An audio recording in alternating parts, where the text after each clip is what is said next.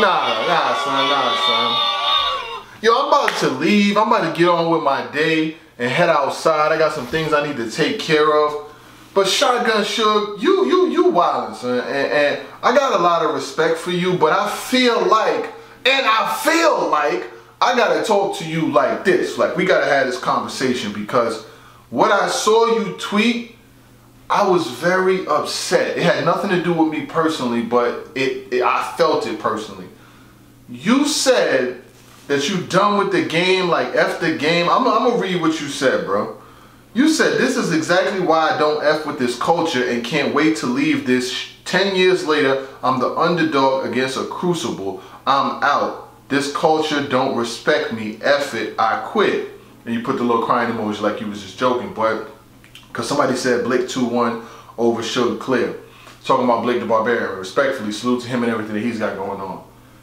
Bro, you gotta understand, you've been in this game for a while. You done had some big moments, you done had some highs, you done had some lows, you done bounced up, bounced, like you done did this. But you gotta understand that you subscribing to people's opinions when it shouldn't matter. You just had a fire battle versus B-Dot. Who cares if you won, lost, whatever the case may be. But dog, you gotta pull your skirt down, B. You can not be upset by the fact that some random fan has an opponent beating you in a battle that might not even happen. This battle's not even booked, and you sitting here saying that you can't wait to leave it. No, you're not leaving this coach. Nah, fam, you can't leave like that. You're not allowed to leave like that. Like, you can't just be like, yo, I'm out, like I'm walking out. Bro, it don't work like that.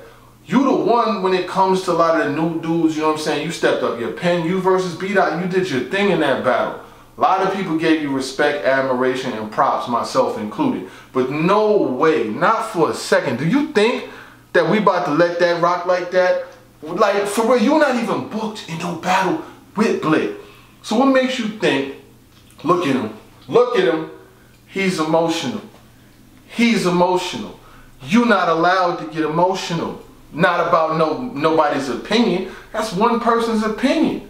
That's all it is. You know what? Somebody told me a long time ago, Verb, said that when you in this game and you at a level where you see it where tens and thousands of people and millions of people are viewing you, it's going to be two sets of opinions. It's going to be opinion of people on this side of the street, and it's going to be the opinion of everybody else, which is the people that are popular in the culture, known, have names, battle, whatever the case may be, and then it's everybody else's opinion.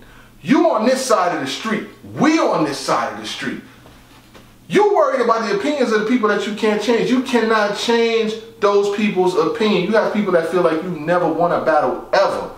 But your kids is good. You're getting paid. You're on caffeine. You're making bread. You're making bread, right? Huh? You're eating, right? Everybody ain't eating, B. So for you to say that you can't wait to get out the bro, no. Why? Don't get so sensitive. Who cares? You know, there's people every day. This blog is better than you. That blog is better than you. This person do. Bro, I don't subscribe to none of that.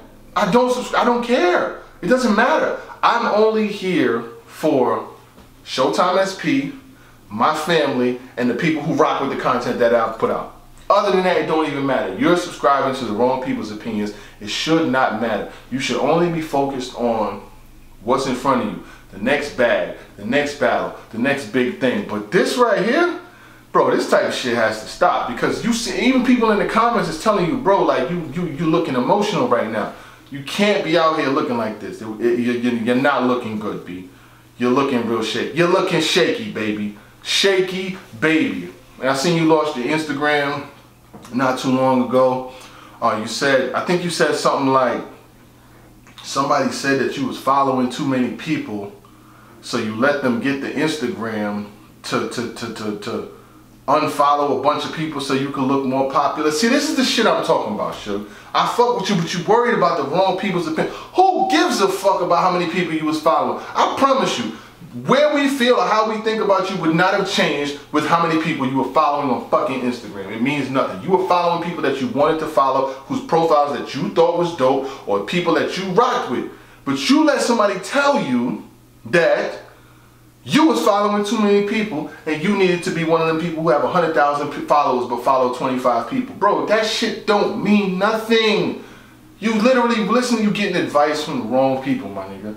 So now you gotta start your gram all over again from the bottom and build your shit all the way back up. If you would have just understood that shit don't mean nothing, my nigga. Whether you follow one person, 5,000, 10,000, it does not matter at the end of the day. We rock with you for how we rock with you, period. I'm gonna call it how I call it so I can't spoil it. So you gotta understand that we all in this together and we gotta protect each other, each single part. We all gonna have ups, we all gonna have downs, we all gonna have highs, we all gonna have lows, we all gonna have different moments in our lives where we be like, yo, that was some dumb shit. I should have never did that. I have those moments all the time.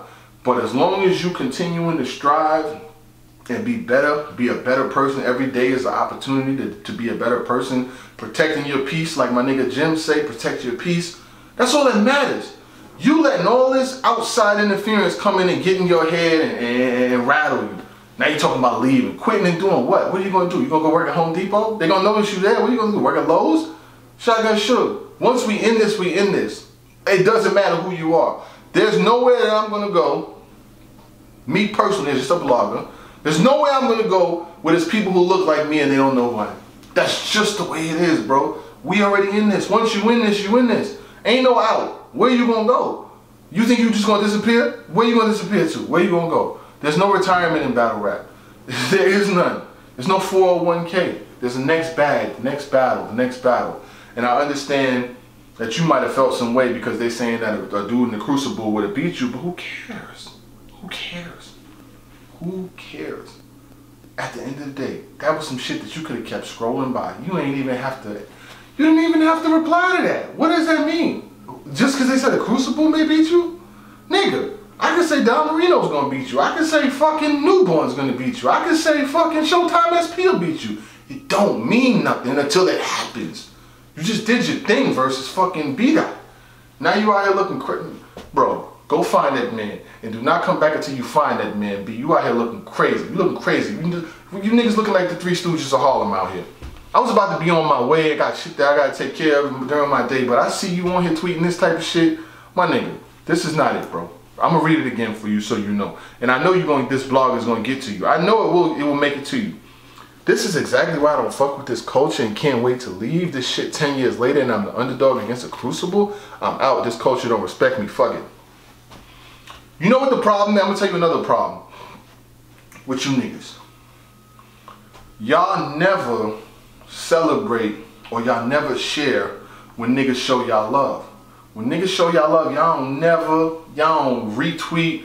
A nigga do a whole blog on y'all winning a battle or having a great battle. I did a blog called Shotgun Suge. When you start rapping like that, you need to rap like that for good. I'm sure you saw it. It was after the B-Dot battle. If not, I'll pin it in the comments. You think that shit got retweeted? I mean, I don't live for no battle rap. Yeah, I don't need that. You know what I'm saying? I'm doing great on my own.